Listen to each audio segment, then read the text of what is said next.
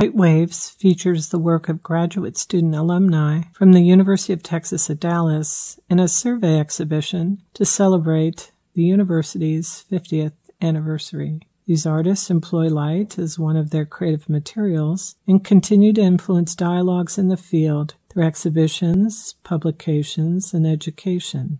Among those chosen to represent visual arts graduate alumni in photography and related areas such as video and design are Mona Kasra, David Witherspoon, Reynaldo Thompson, Giraud Polite, Christi Nielsen, Tim Kolczak, Lupita Murillo Tinnen, Lillian Love Kennedy, Emily Loving, Cynthia Miller, Lilly Albritton, Sheila Cunningham, Eric Baze, Alan Govenar, and Diane Durant. The exhibition was curated by myself, Marilyn Waligore, director of the photography program in the School of Arts and Humanities.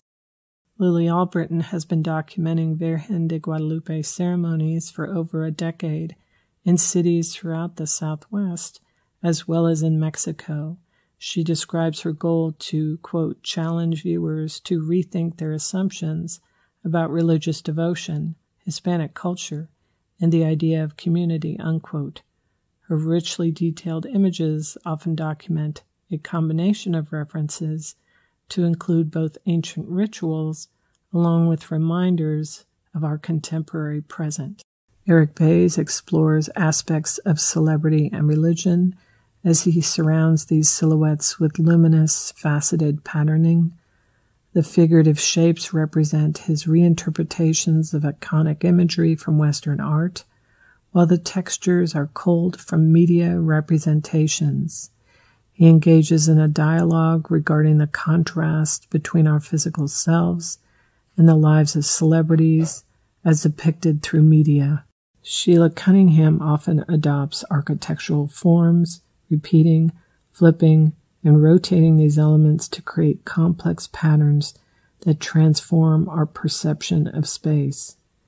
Relying upon aspects of symmetry, she digitally alters photographic source imagery to create an infinite arena of planes and forms that echo one another.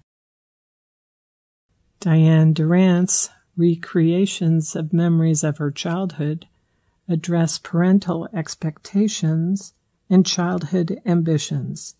Created in collaboration with her 10-year-old daughter and including many props and costumes borrowed from the 1980s, the images blur the distinction between personal histories and present realities. She engages in a process she describes as bringing, quote, the past into the present as we relive and rewrite my childhood memories, unquote. Her adoption of deadpan with the central framing of the subject and the supporting text creates a dialogue with the snapshot and family photography, further complicating the viewer's understanding of time.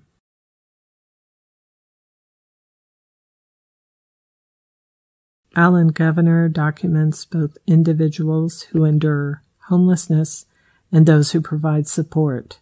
For a period of 6 years, he has recorded this community that gathers at the Stewpot, an institution that, as he notes, provides, quote, resources for basic survival needs as well as opportunities to start a new life, unquote.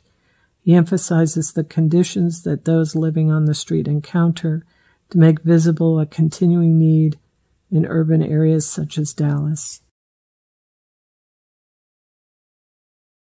Mona Kasra collaborates with performers, sound and costume designers, and composers to realize the virtual reality environment lost in a forgotten place, which she describes as, quote, a post-apocalyptic nightmare about strange encounters at a deserted block, unquote.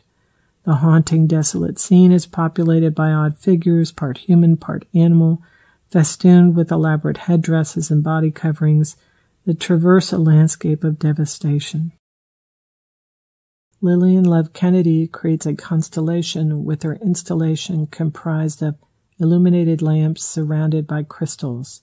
She includes Polaroid photographs of herself posing with crystals in events staged for the camera to reference Marcel Duchamp's infamous urinal. Tim Kolczak presents images from the Veterans Project, documenting veterans from World War II to the present and the re-entry to civilian life.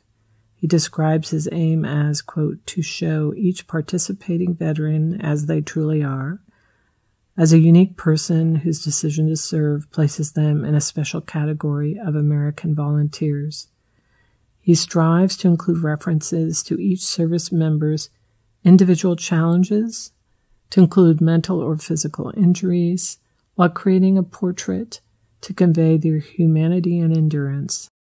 Often exploring imagery of the female body, Emily Loving recombines image fragments and reassembles them to reflect on what she describes as photography's ability to, quote, influence our perception, recollection, and reality, unquote. In her imagery, the break between parts of the body engages the viewer's reflection on the process of seeing. Our usual reading of the figure becomes disrupted due to this requirement to reconcile the body's dislocated physical parts. Cynthia Miller documents food preparation in the kitchen, elevating activities in the domestic sphere to comment on the role of the mother. She literally appears to be making lemonade from lemons, to add another play on the juggling act of the artist and mother, who struggles to locate a balance between the various roles women perform in society.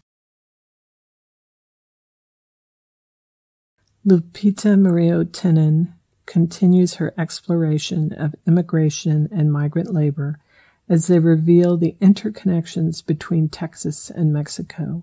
In particular, she reflects on the Bracero program, active between 1942 and 1964, and comments that, quote, this program established a pattern that endures despite its official end, because both economies benefit deeply from the sweat and toil of migrant labor, unquote. In her photographs, she often combines images to emphasize farm workers in the landscape, as well as the physical presence of the border itself. Christi Nielsen generates a dreamlike nocturnal image where she documents herself using a scanner. This staged event emerges from darkened shadows to suggest a narrative. She notes the potential power of dreams to transform one's life, especially if impacted by tragedy, as she states, quote, dreams might be a snapshot of a shattered existence, but they might also be instrumental in making her a survivor, unquote. Giraud Polite explores landscape by acknowledging its physical transformation by humankind, rather than attempting to locate a fragment of the environment that appears to be pristine or devoid of human presence. He documents a scene that reveals what has become increasingly a more realistic view of our environment. Reynaldo Thompson's self-portrait, designed to be printed close to life size, presents an image of himself before a mirror, posed with his dog, Rumi. He adopts the selfie as a method to comment on the relationship between images and our attempts at self-definition. However, the extensive use of blur renders the subject indistinct, so that it functions more like a memory than an attempt to fix identity. David Witherspoon describes his project. The works examine the industrial complex that society has transformed into and embraced, unquote. From the Package series, he reflects on aspects of American consumption through his time-lapse videos of a decaying animal head decorated in red, white, and blue. He also alludes to violence in his sculptural translation into wood of a damaged metal bullet, stamped with the word wound.